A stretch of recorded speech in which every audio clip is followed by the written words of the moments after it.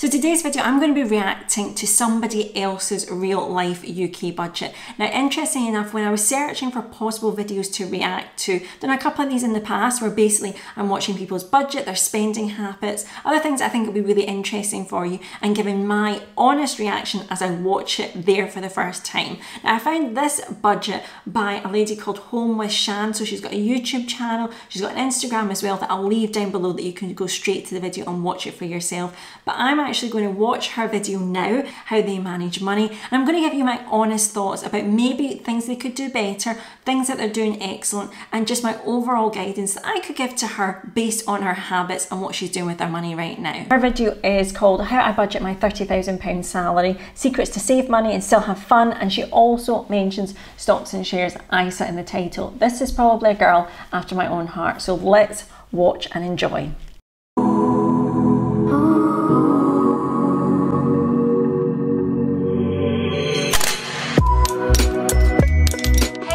And welcome back to my channel.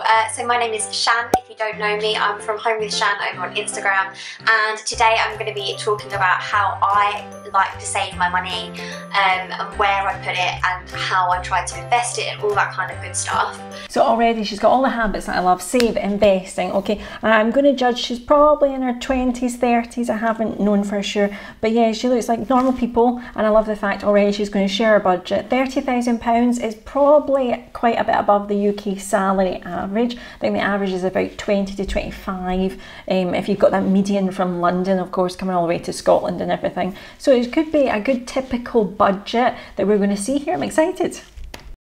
So at the moment I'm saving up for a few big things that are going to be happening. So I want to get a new car, for example. We're going to be moving house at some point this year.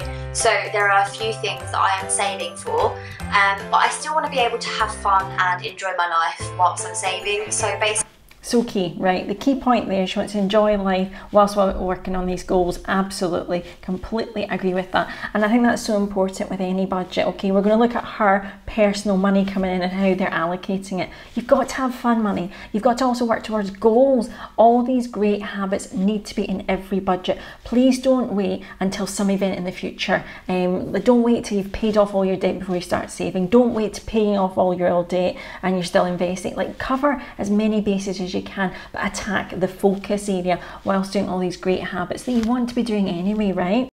Basically, here are my tips, I guess, as to how to save without really noticing not having that money, if that makes sense. So yeah, and if you are interested, also I spoke about sort of the importance of saving and knowing what your income is if you're actually trying to buy a house. I'll link the video here if you're interested in watching it. It's all about how to buy a house in the UK, the house buying process, but it all starts with savings. This is more of an in-depth video about actually saving your money, but still enjoying life whilst you're doing it. So I completely love her. I think she's wanting to save, enjoy money, and then still work towards great goals. And she's got videos all about saving a house. A lot of people can relate to this. One of the things that I wanted to talk about is a spreadsheet. So I mentioned this again in the video that I spoke about earlier about how to buy a house in the UK, but I wanted to go into a little bit more detail here about this spreadsheet. So I've actually downloaded the spreadsheet from Patricia Bright's new YouTube channel, The Break. I'll link it down in the description box below. I did actually have to pay for that spreadsheet, but it's so worth it. Oh my god, it is so good. It was £1.99, I believe, and it literally has sorted me out. It's sorted me out for the whole year. Basically, it's got columns for your income and then columns for your outgoings, and then also columns for how much you want to be saving each month, where you're putting the savings, what your short-term and long-term goals are. It is so good. Set out exactly how much you earn, be honest with what your outgoings are, so how much you spend on petrol, how much you spend on food shopping, how much you spend on alcohol, how much you spend on any memberships, subscriptions, food, everything, going out, socialising, all of those kind of things. I always like to put a budget of £50 to £100 for socialising, because yeah, I do that every month and I'm going to budget for it. Yeah, spot on, right? So first of all, love her, the fact she's got a spreadsheet, great spreadsheet, incoming has got to go there, every single outgoing in your factory. She's even put things like going out on her spreadsheet because it happens every month. We're not doing without the fun, even though we're working on great goals. So I love a spreadsheet. And that being said, if you don't watch my budget with me videos where I show you how I budget and actually manage our money, I'm going to link to some down below in the description bar. But the other thing is check out my autopilot money spreadsheet systems. If you're wanting something that helps you manage your money, pay off debt, work towards financial freedom, whole host of things, that spreadsheet is going to really help you that I put together. So that is down below as well. And then after you've put every single one of your outgoings, including your savings, whether that's £100 or whether that's £500, into these different places, wherever you want to put them, whether that's your savings account or your stocks and shares ISA, then at least you know right at the end all of your outgoings, what you've got left over. You can do whatever you want with that. You can go and buy something for your house, you can go and buy your clothes, like extra clothes, you can go and buy some nice makeup, you can go out for a really fancy meal, you can do whatever you want with that money, or you can reinvest it in yourself. If you wanted to download the same spreadsheet that I've got for my savings, I can link where you can purchase it in the description box below. But if you also wanted something that was free, Google Sheets actually has loads of budgeting tools on there. And if you don't know what Google Sheets is, it's an extension of Google, obviously, and it's basically like Excel but free, and it's online and it's run by Google. That's basically the best way to describe it. And I don't actually have Excel or Word or any of the Microsoft sort of. Google Sheets is really, really good, and like I said, they've got loads of templates for budgeting, and I found them really, really helpful in the past. So that's another good point, right? She's talked about overflow, which I'm a huge supporter of as well, and that's the mindset you need to be saving and investing. So she's talked about her priorities first. So she's got her budget, incoming, outgoing. She's factored in some things to do with life, you know, going out, petrol, food, everything like that. What's left over after she's invested and saved is then her overflow, that excess we call it, and that is then your money to do whatever else you want with. I completely believe you should have fun money, so that's no way that you have to feel guilty about money every single month, even if it just ends up being £5 while you pay off debt. You have to have that overflow, that guilt-free money. Then if you decide to invest more, or invest in a company idea, invest in education, you've got all those different opportunities for you. And it's basically like kind of a money stacks method. You know, I believe in those 6 columns. You've got your essentials, you've got financial freedom, long-term goals with your money, and short-term education, giving, and fun money. So I think that would be one area maybe looking into. Is she making sure that the priorities for family as well are covered, and their further life that they want to develop? Excess is important, and even how we focus and divide that would then have a huge impact as well. So yeah, definitely get a spreadsheet and you'll be golden. Get a spreadsheet, you'll be golden. I can't say any more than that. Your savings accounts. So I like to have 2 separate savings accounts, and then also a stocks and shares ISA. I like to bank with the same bank as I do with my current account. That way I can have a direct debit set up to go into my savings account every month, and I don't even have that money to spend in the first place. It goes straight away into my savings and I don't even see it. However, I can see it on my banking app that I use all the time. The savings account that I have is 2.5% interest, which is really, really good. That's a really great savings rate, 2.5%. Absolutely jump on that. You probably find that she's going to explain that there'll be caveats for that. So it tends to be that if you have above 1%, even if you have about 0.5% or above, you might have to lock away your money or commit to a monthly amount. But she's done the smart thing. She's looked out for a savings account that's going to give her the maximum return. 2.5% is incredible right now. So I'm really excited to see she's investing in the stock market that she's going to cover later, and she's also locked down a savings account, multiplying their money every year with a really great rate as well. The only thing is, to get the 2.5%, you have to put £200 into the savings account every month and not withdraw any money, and then after 12 months you get 2.5% return. So the second bank account that I have with Santander is actually something that I dip into on and off throughout the month if I need to.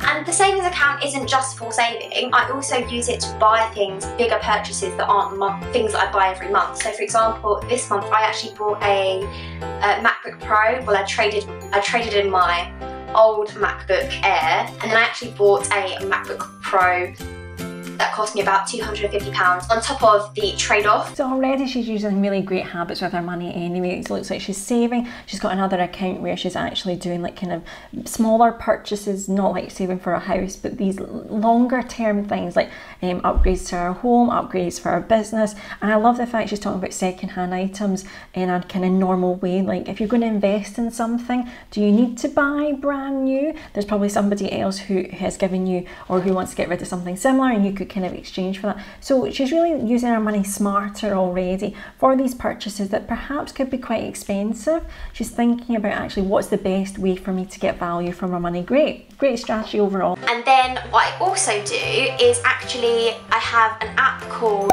Moneybox, and I love this app. But I have the stocks and shares ISA version, so there are lots of different ones you can use with Moneybox, but I've got the stocks and shares ISA one. What I've set it up to do is take out £50 on payday. So £50 on payday to me isn't a lot, so I get paid monthly. £50 on payday, so I don't even see that money. It goes straight into this stocks and shares ISA, and then £50, and that gets invested wherever they decide to invest it. And then each week it also takes out an extra £5, and £5 a week is nothing.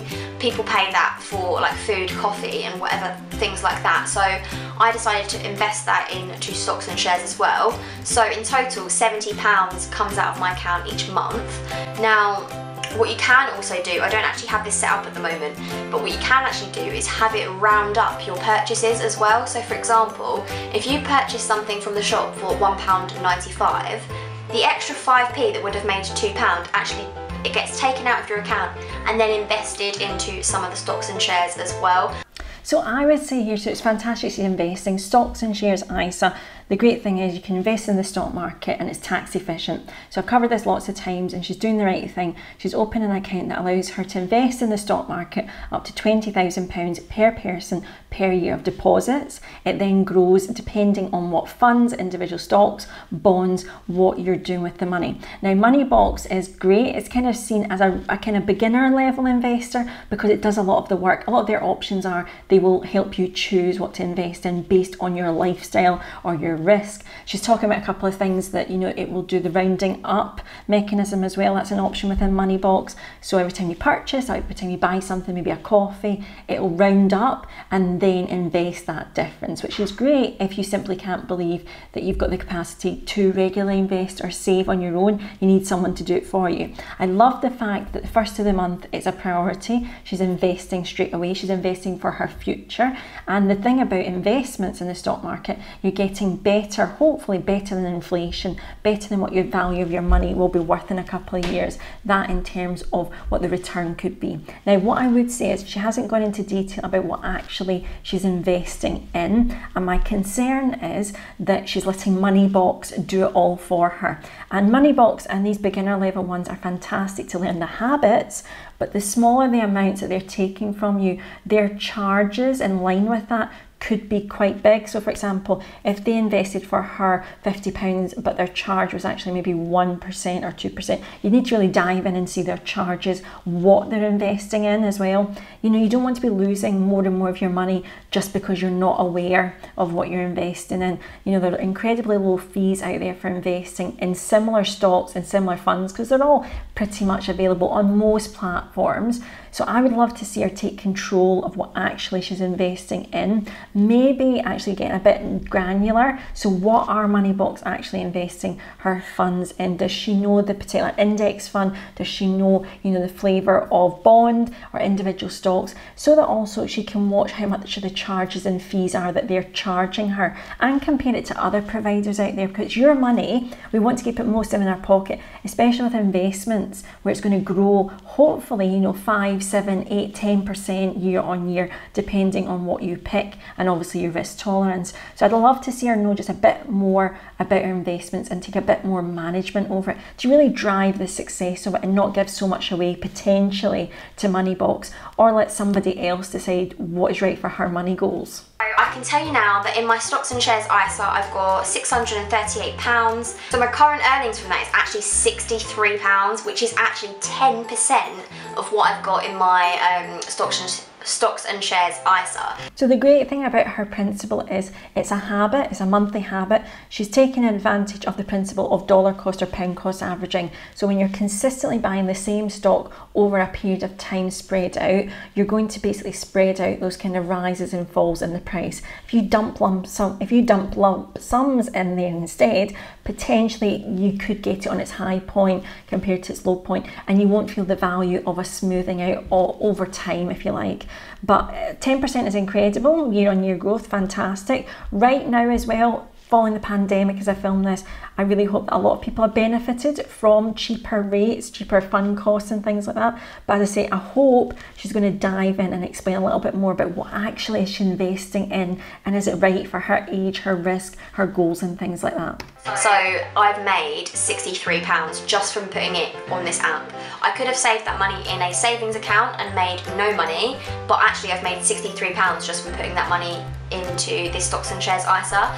And another key thing, she's talked about she's made money. Remember, stocks and shares, the only 2 days that matter, the day you buy them and the day that you sell them. Anything estimated on an app or your portal is only if you were going to actually sell them that day. Completely your capital's at risk. So bear that in mind. You haven't made money, it's not profit there until the day you actually sell and you get the relative value for it.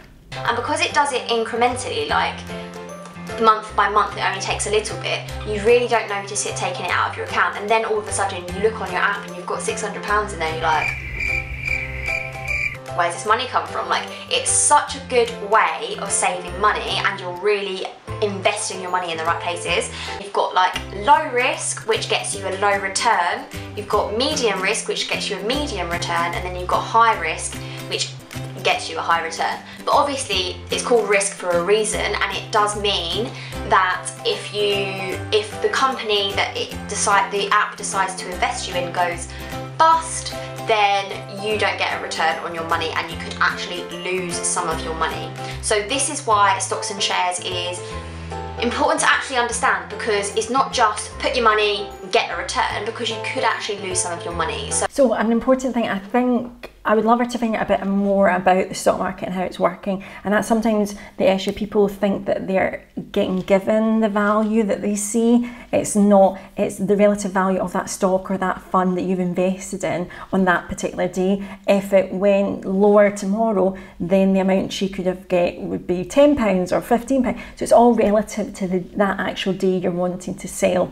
So never think of it as that money is there as a certainty. It's only about, are you actually selling that day to get it? It's purely an estimate based on the market, you know, the buyer seller price that day. The other thing to bear in mind is I lack the information, and maybe she doesn't know actually what she's investing in. We saw the breakdown of the generalization, so global shares, global bonds, a bit about the housing market, but actually what funds are we investing in, what index funds, what companies, because then that'll allow you to see, first of all, are these actual stocks and shares you want to be involved in? Particularly important if you want ESG funds, you know, things that for economical, social governance, if you're particularly keen on not investing in companies that are to do with firearms, or maybe certain employer trading standards, things that have an ethical nature. Perhaps you've even got religious beliefs that mean you want to only support companies that follow certain criteria as well.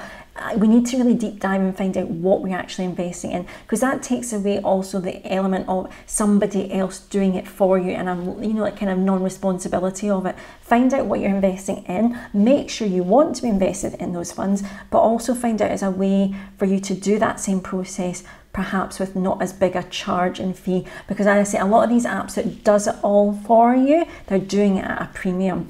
They're the three different places that I put my money in terms of savings. So I also set myself short-term goals, like for example, I want to buy a new car, so I need to save £3,000 for that new car. At the moment I only have about £1,000 towards that new car, and then I have to save the extra £2,000. So what I'm actually doing is putting away about £300 a month for the next 6 to 7 months, and then that should get me to my £200,000 goal. So I love that. So again, she's thinking about a major purchase, a car. She's actually using the principle of a sinking fund there. So again, in your budget, put aside money for things that you know you want to have as long-term or short-term goals. She's putting aside a certain amount of money every single month so that when that big purchase comes, she's not tempted to put it on credit that's going to be more expensive or put it on a credit card. Really great habit, and she's thinking about it very smartly. And that brings me on to my next point, which is staying within your means. Getting things on finance isn't always necessarily the worst thing in the world if you can afford it. I have my kitchen on finance, for example. I'm going to pause it there. Don't try not to get onto finance, even if you can afford it. It's got to be, you've got to weigh up the benefit to you in life. And I can say that to you, someone who's been in debt, we've had car payments, the works. And now that we don't have that, I can tell you the financial obligation and strain on your budget, especially if you want to do things differently in life. Even if you can afford the payment, can you actually afford the lifestyle that is maybe committing to you for 3, 5, 10 years as well? I don't want to get a car on finance, for example, because the finance option on cars is actually really expensive. So the bigger the deposit you put down, the less you pay in interest. It's the same as a mortgage. We have our TV on a scheme that's called Buy Now, Pay Later. And actually we bought it, I think, in November. And then it's 9 months, you don't have to pay anything, and then after the 9 months you have to start paying interest and then start paying off the TV. But what we're doing is paying it off before the 9 months ends, so that way we don't pay any interest. Know where your budget is, know what you can actually afford. Stop with this keeping up with the Joneses, we all have to have everything brand spanking new. No, you don't. Live within your means. So the only flip side I would say is she talked about the TV example of 9 months paying it off before there's interest. Great that she's doing that. I would have liked to have said, could we have had a sinking fund, just the same way we were doing with the car principle? Just because it's a smaller amount, it seems, doesn't mean that we should want to spread it out over months and months. It might not seem a lot, but it's actually £50 that you could be putting into your investment ISA, or putting towards your car and getting towards your car purchase in like 5 or 6 months rather than however long it would take, or the year. So think about anything really. If there's a way that you can sinking fund it and get there, you're not being tempted to take it on credit, you're not being tempted to put it on a credit card either. You're also not signing up for interest-free schemes as well, which will show on your credit report. They'll do a credit check to make sure you can pay, you've not missed payments with anyone else. So be aware, think about even for the smaller purchase as well. Just because it's a smaller amount and you know you're going to pay it off in 4 or 5 months, why not just wait the 4 or 5 months and do it? So that's the one area I would say I'd love to see sinking funds for these smaller items, the same mindset as the larger items that she has. I don't have to worry about not having fun and not having a good time just because I'm saving money. That's so important, right? Life doesn't stop just because you're paying off your debt, paying off anything, and you still got to have fun with your money. That's the whole point. Have the great habits, reap the rewards, and still enjoy your money. But at the end of the day, if I can't afford to do something, I won't do it. Sometimes we slip up, I get it. Sometimes we just want to treat ourselves. Sometimes we want to have a crazy night out and we just go mental, and this month's savings is not happening. And don't ever feel guilty about doing that. Like, everyone has their weaknesses. Trust me, I have. Yeah, it's just how I live my life, that's all. So that was really interesting to watch. And I say her salary, she didn't go into too much detail about the literal breakdown towards food, petrol and everything like that. I would have loved to see actually how much they're paying for some of these essentials as well. More so that as us looking at it, watching it, can get a feel for actually some of the comparable costs to our own wage, our own lifestyle, where we are in the UK. A couple of things to note. I love the fact she's investing, love the fact she's saving, so we've got those great habits, and they are the priority as well in our budget. She breaks it all down. She makes sure she invests every month on autopilot, so it does it all for her. The only thing I'd like to say on investments is that I want you to know what you're actually investing in. I want you to make an active choice. Don't allow somebody else to make the decision for you. Make sure you're happy to invest in those funds, those choices, regardless of what you think the reward could be. Make sure it fits in with your goals when you want access to the money, your risk. I tend to believe that some of these automatic investors like Moneybox, there tends to be higher charges on their funds and fees because they're doing a lot of the work for you. They're selecting the investments and you're reaping the rewards. So bear that in mind. Also, I'd love to see her understand how investments work a bit better. It's not free money. We're not being given money. It's only the day that we actually sell the investments and pull it out as cash. That's when you effectively gain that money. So bear that in mind. This isn't something that will, like the £63 is the minimum now that she's going to get profit. It could go down, it could go up. depending on the value that day when she actually wants to cash out. But hopefully if you leave it long term, you are seeing a build up and growth. That's the whole point of it, really, year on year. And a thing to bear in mind is the cost of opportunity that you could have used that money for. So that £50 invested instead, well, she could be looking actually at a larger pot of investments, maybe even seeing 11% relative because of the amount of funds she was able to buy with that extra £50 rather than pay off the TV. So it's all about comparison. Sinking funds, fantastic for those big purchases like cars, but also really great for things of smaller natures, Christmas, birthdays, TVs, anything that you want to do in life that you're planning for. I'd love to see a sinking budget to make sure it's cash flowed and we're not relying on our credit kind of to get us through, even if it is 0%. Hope you've enjoyed today's video. If you have, please be sure to hit the subscribe button. As always, I cover everything to do with personal finance, investing and success mindset. So if you're thinking about, improving your finances, if you want someone to keep you motivated, work towards those great goals, and also I really try and give you the high level mindset that will allow you to win with your money, your finances, starting side hustles, but just overall things that you can put in your life that will make it on your terms, allow you to design life as you want it with the money, the health, the wealth, everything. We're all about prosperity on this channel. So I really hope you'd hit subscribe, join me on this journey, and why not even give it a thumbs up so it allows somebody else to maybe find it in the algorithm. So if you have enjoyed, particularly about budgeting, never fear, I've got tons of things that you can check out. You have over 250 videos on this channel. If you fancy a binge watch of any of my videos, go ahead, join in. There's absolutely loads you can pick from, including setting up investment ISAs, how to budget, how to invest, even how to start, a business in the UK. The other thing is, particularly with budgeting and some of the topics I've covered on this video, I have a course called Budget Success Bootcamp. You actually get my autopilot money spreadsheet system in that. So it's 7 or 8 tabs of a spreadsheet, allows you to pay off debt, budget, work towards financial freedom, whole host of information in that spreadsheet that you can make it relevant to your life exactly. You get that within that course, and that course will teach you how to smarter budget, how to work towards savings goals, pay off debt, pay off your mortgage early. Everything is in that course. It's like your PT for your money and your budget. The other course I have is Investing Made Simple. So if you're wanting somebody to guide you through the stock market basics, how to set up investment accounts, why we should be investing with part of our money, go and check out that course as well. It's a great bundle, both of them. If you're looking for someone to give you that hands-on, one-on-one, it's me in front of the camera to you, and I hope you'd really enjoy them. So go and check them out as well if I can help you a little bit more deeper than I can on this YouTube channel. So thank you so much for watching, and I'll be back very soon.